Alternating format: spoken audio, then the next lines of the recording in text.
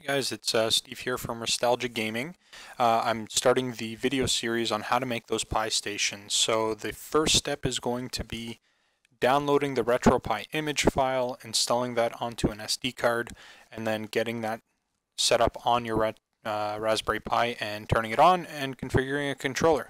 So the things that you're going to need for this tutorial are going to be a Raspberry Pi 3, some sort of micro SD card, and today I'm going to be using a 32 gig micro SD card from Kingston, and you'll need some sort of USB controller.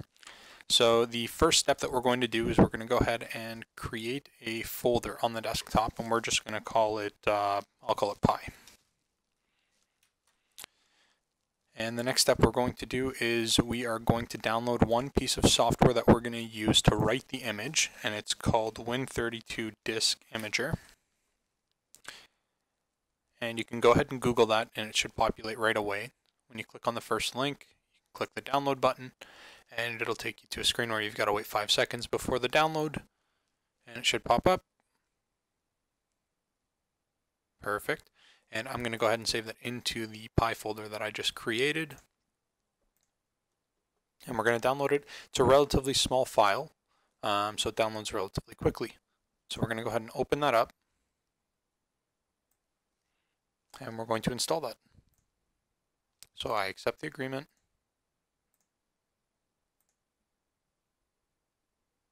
And we'll create a desktop icon. And it doesn't take very much time at all to download. So no, I don't want to read it, and no, I don't want to launch right this second.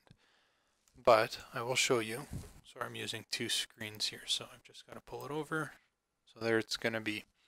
So it will download right to your desktop. If you're using two screens, it'll be on your primary desktop.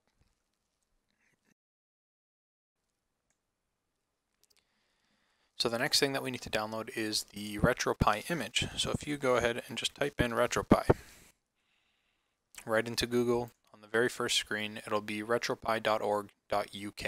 I will put all the links down in the description just to make it easier so you guys can go ahead and click right from that description area. But this is the landing page. You'll scroll down and it says Get Retropie. So we're going to click that. And here you've got two buttons. So you've got Retropie 0 and 1, Raspberry Pi 0 and 1, and Raspberry Pi 2 and 3. We have a Raspberry Pi 3, so we're going to go ahead and click the Raspberry Pi 2.3 button. And we're going to go ahead and save that right into our new folder as well. So that's going to download, and that should take just about a minute.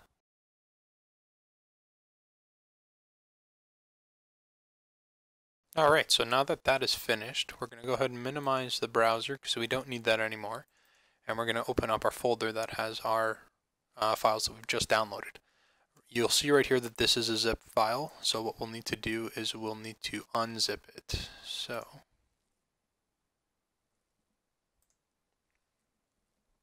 it'll just take a minute here. So I'm going to go ahead and unzip that. And we're going to select our folder right from our desktop, which is right here, and we're going to unzip it there. And that'll just take, 15 or so seconds.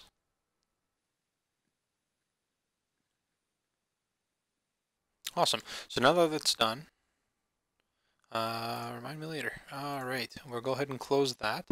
And now you'll see right here that we've actually got that image file. So it's a disk image file. What we need to do is we need to plug in our SD card into the computer, which I've already done, and we're going to go ahead and open up Win32 Disk Imager. So here it is, and what you're going to do is you're going to select your drive.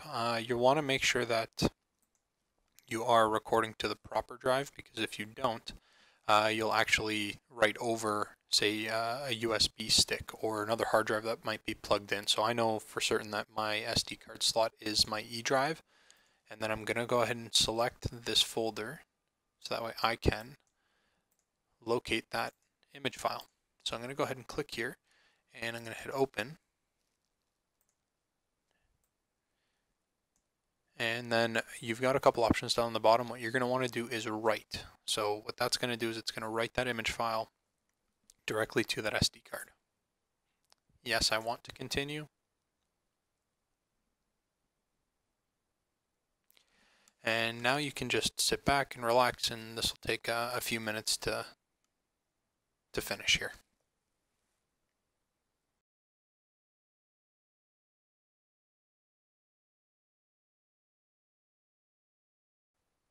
All right, so the write is now successful, so we're going to go ahead and hit OK. And what we are going to do is we're going to remove the SD card right from our system. We can go ahead and close this. And now what we're going to do is we're going to insert that SD card into our Raspberry Pi. So we're going to switch over right now to the Raspberry Pi so I can show you how to set that up.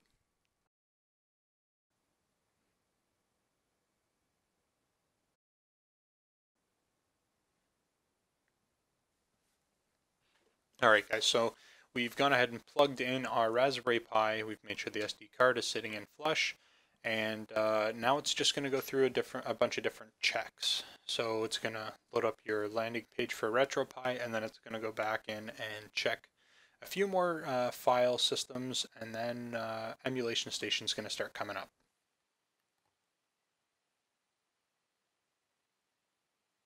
Just make sure that you give it some time. Don't feel like there's anything you can do to rush it or worry that it's not doing anything if it's been staying on the same spot for a little while. Just let it do its thing. It is working. It is booting up for you. Keep in mind that this will only happen the very first time that you start up Emulation Station and Retropie. It will not take this long after the initial setup.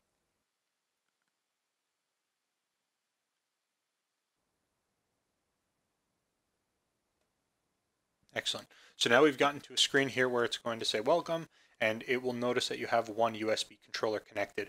I right now have a USB controller connected, and I've also got a USB keyboard connected, but on the controller, you just have to press any button and hold it for about, say 2 or 3 seconds, and it'll automatically put you into the configuration mode.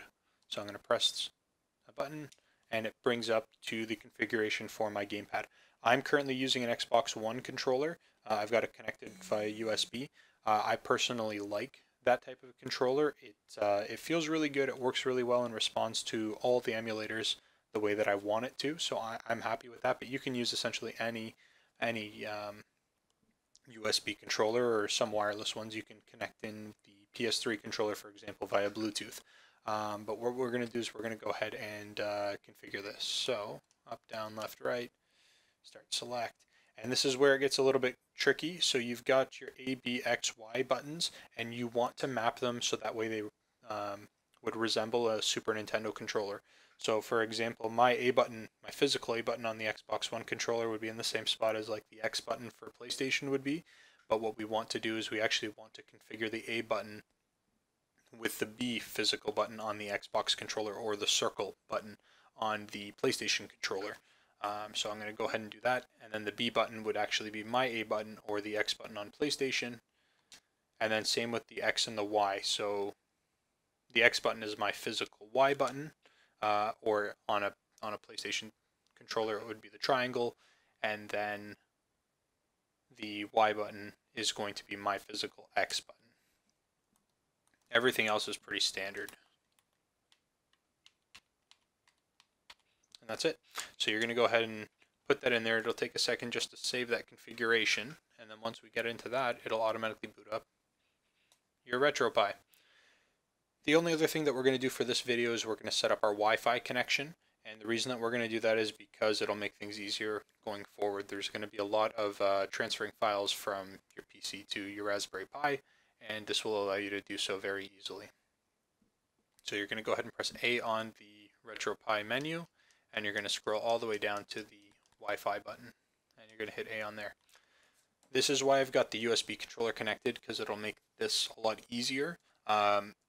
Different controllers have different button layouts for this configuration portion of Retropie, and if you just use a wired USB controller, or sorry, if you use a wired keyboard, you can literally press exactly what I tell you to press, and it will always be the same if you're using a keyboard. So in this case, I'm going to hit the enter button to connect to a Wi-Fi network, and then I'm going to find my network right here, which is the Kubrosi, my last name.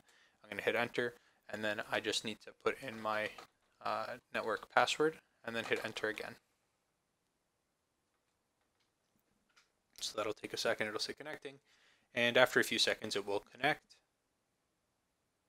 Beautiful. So what you'll notice right over here is on the top little portion of the or the gray box there, it says configure Wi-Fi and current IP.